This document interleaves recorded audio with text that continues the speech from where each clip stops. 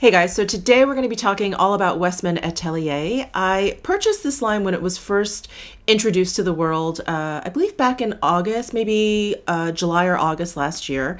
And I did a whole dedicated video, which I will try and remember to link up here. If not, I'll put it down below in my description box. And in my video, I talk about how much I enjoy all the pieces. None of that has changed. But since then, they've actually come out with 3 makeup brushes. So I've been playing around with these and I wanted to talk about these and then actually apply all the makeup on my face with these brushes. And then I also want to share with you an application.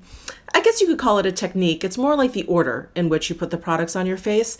Something that Natalie over at Flower Bomb shared with me. She was actually at the Barney's here in Vegas when she came to visit, and the sales associate actually showed her how she could utilize 2 products like in a different order than how I'd been using it, how she assumed you would use it.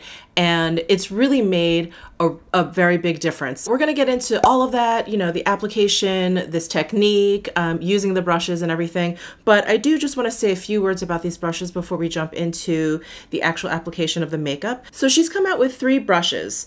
And this is the blender brush. It's like a flat top kabuki style brush.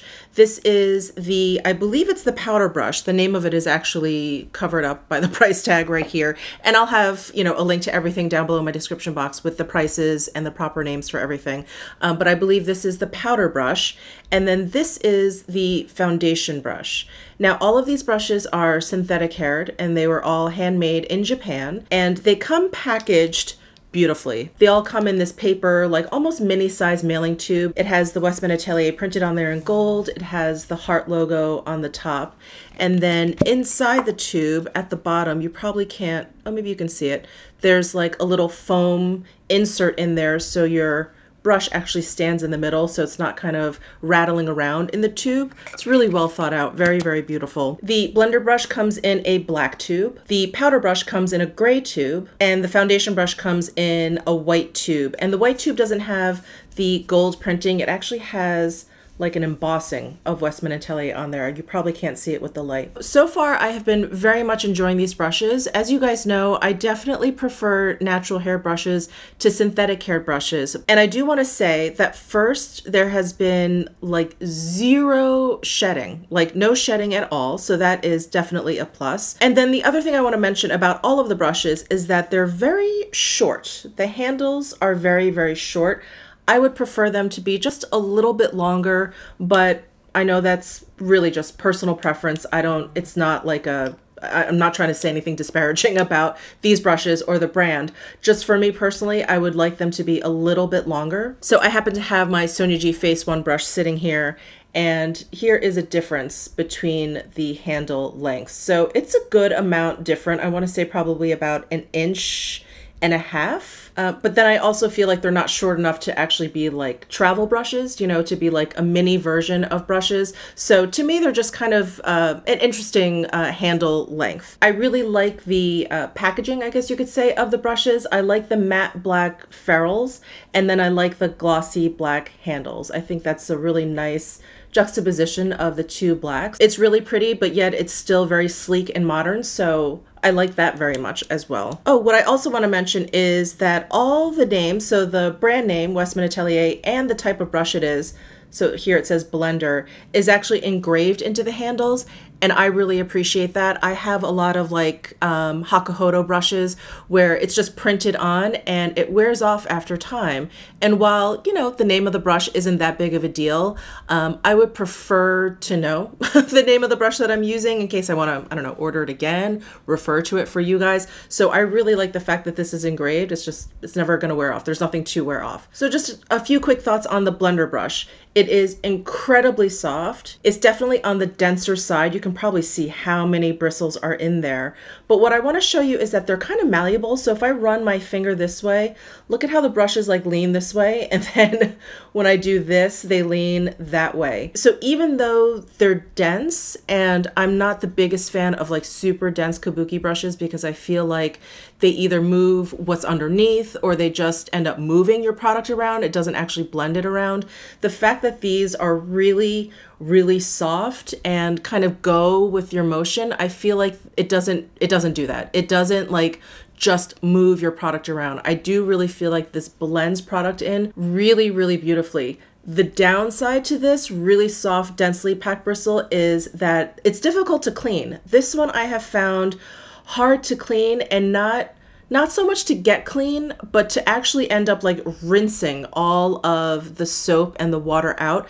I just find that it takes a lot longer. It's almost like things get caught in there. So that has been my experience with this brush. I really like using it. I don't really like cleaning it. All right, next, just a few quick thoughts about this foundation brush. Whenever I've used a brush shaped like this in the past, they've always been synthetic haired. So I didn't feel like there was, I don't know, that much of either a learning curve or anything for me to get used to, because it's not like I've ever used a natural hair brush for this. So I think this brush shape really lends itself to synthetic hairs, and it worked fine. It worked really, really well just to kind of like lay down cream products. And this seemed like a very natural brush for her to create because so many of her products are cream products. So this has worked out really well for me. And then just some quick thoughts about the powder brush. So this one I actually purchased after I purchased these two, because she has so many cream and, well, not liquid, but cream products in her line. These two I felt like made sense. And then this is more of like a traditionally shaped powder brush. And I thought, I could probably skip that one. But I really enjoyed using these two so much that I decided to pick this one up as well. So I've only used this one once and washed it once, and it works really well. The hairs are really, really soft, but I felt like there was a little bit of grip to them too. That's generally my issue with synthetic fibers, is that they're just too slick. They're too soft. They don't actually like grab onto any product. So whenever you use them, it's sort of like you plop product down and then you spend the rest of the time blending it out. Where with natural hairs, it kind of lays down the product in a more even way. There isn't that like plop factor in the beginning. So while I don't have much experience with this brush, I am enjoying it very much. It did wash really well, as you can see, unlike this guy, which is like really, really dense and hard to clean. This one is lighter, it's fluffier, much easier to clean. I've spot cleaned it, and I've also cleaned it with like soap and water. Really beautiful. So this one I really enjoy, and I feel like with more washes, this one is gonna just kind of fluff up even a little bit more. So that's the powder brush. Let's go ahead and actually apply some makeup to this face. Let's go ahead and start with foundation. So there's no primer in this collection, and that one tip that I've been mentioning that Natalie over at Flowerbomb31, definitely check out her channel if you haven't, but Natalie shared with me that she learned from the sales associate over at Barney's, was to use the highlighting stick as a kind of primer if you wanted a little bit more of a glowy look to the foundation. So the foundation is a foundation stick, and it has a very like soft matte kind of natural skin-like finish. It's not flat matte, it's not dewy in any way. It's just very skin-like. I like this foundation by itself. I think it has very good longevity. I think it has very decent coverage. It's buildable. But for me, someone with really dry skin, I always kind of opt for and lean towards foundations or base products that have a little bit of radiance. So when this sales associate mentioned using the lit up highlight stick and putting it down first and using this as a primer and then going in with the foundation stick, that it'll make the foundation just a little bit more radiant, a little bit more glowy, I was like, that is genius. I am doing that immediately. So I've done this a couple of times. It is incredibly successful. It makes this foundation, which again is very natural and very skin-like, it just makes it a little bit more luminous. So I'm gonna go ahead and put the highlight stick down first. And this highlight stick, it looks like nothing in the stick. It looks like it's gonna be like a clear balm, but it actually has a little bit of like a iridescent shift. Let me just put it on and see if you guys can see it. But yeah, do you see that? It kind of does like a cool toned, like purpley blue kind of effect. Of course, when you kind of slather the foundation on top of it, you're not really gonna see that duochrome shift too much. It'll mix in the foundation a little bit, but you can also use this over foundation as actual highlighter. So I'm just gonna kind of put this on generously where I would normally highlight. And this has a great, very kind of like creamy, balmy feel to it. You can pretty much see where I've put it on my face. And I'm just gonna take the foundation brush and just kind of spread it out a little bit. I don't need to blend it in per se. And now I'm gonna go ahead and stripe the foundation onto my face as I normally would. And I should mention I have the shade Atelier 1. I believe they've expanded the shade range since the initial launch. I don't know if it's actually happened yet or if it's about to, but I'm using Atelier 1, which was part of the initial launch. And this line, I don't think I mentioned this, but this line is sold exclusively at Barney's. So now I'm going to take the blender brush and I'm just going to blend. And I'm just using like a mixture of circular motions, sweeping motions.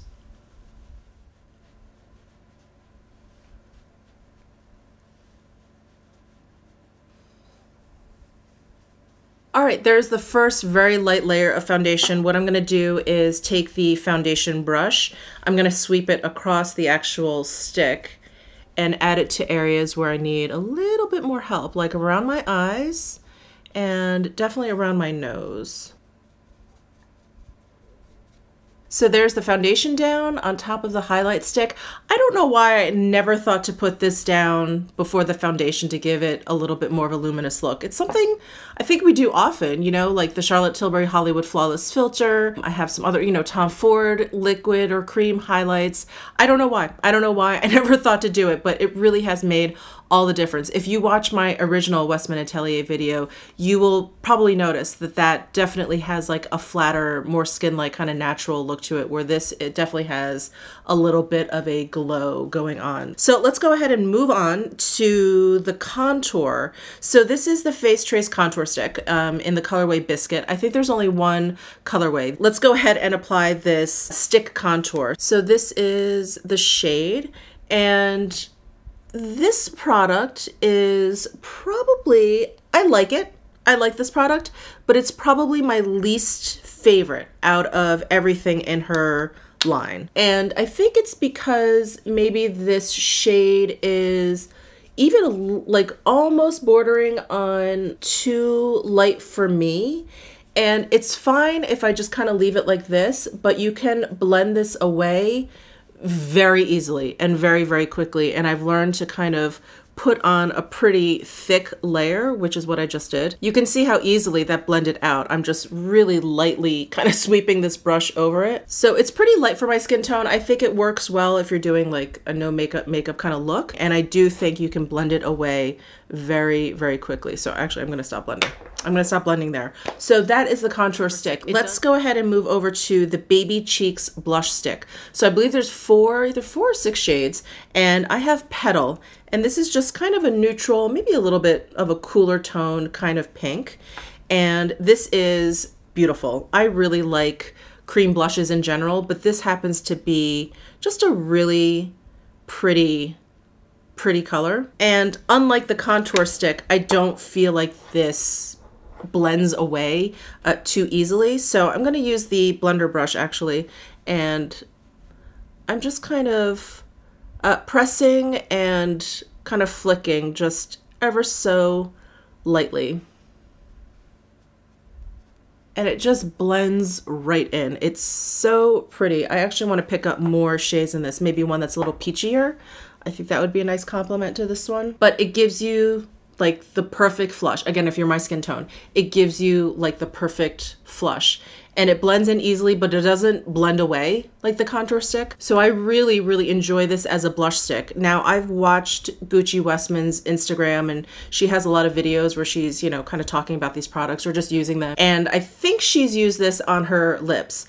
I am not the biggest fan of this on my lips because it does have a little bit of like a powder finish.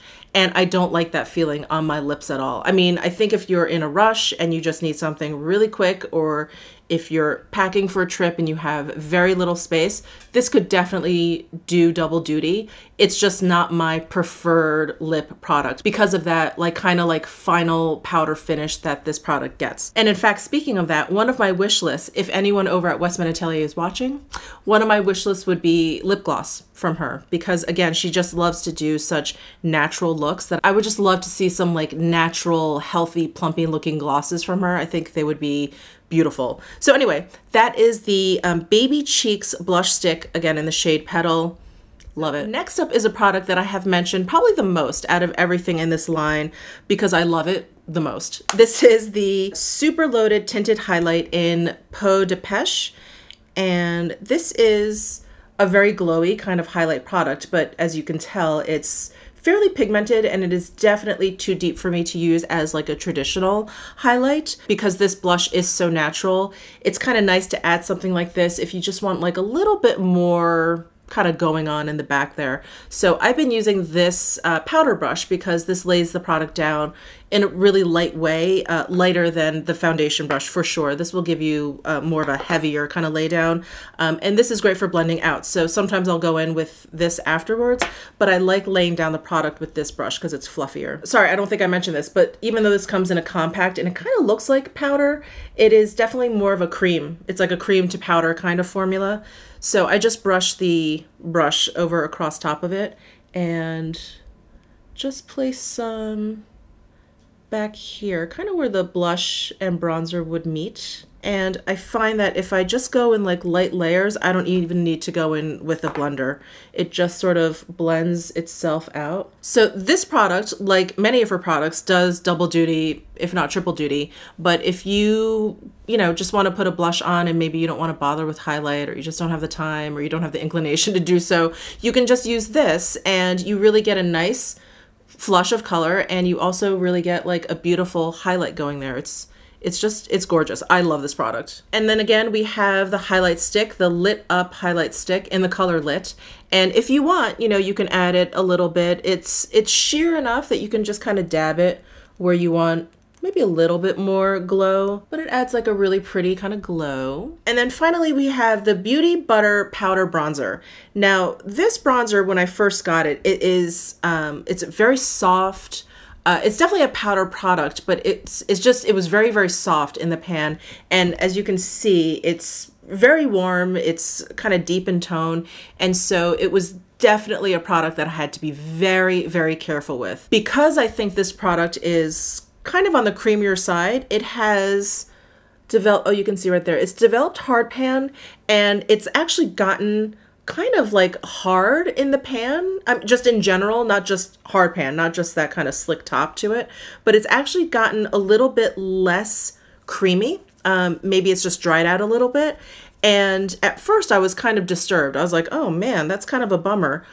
But I don't have to be quite as careful with the product anymore. So it's actually kind of like a blessing in disguise that this has become like a drier product, because anyway, I don't have to be as careful with it. But I do like to use a very big fluffy brush with this product because it is very warm. It is kind of deep for my skin tone. And none of her brushes actually work with this product. I mean, you could probably use this one, but I still feel like this is a little bit too small for how I like to use this bronzer. So I'm going to take my Tom Ford bronzer brush, which is like the world's fluffiest brush, and I'm going to dip into this bronzer lightly. I'm just going to knock some off just in case.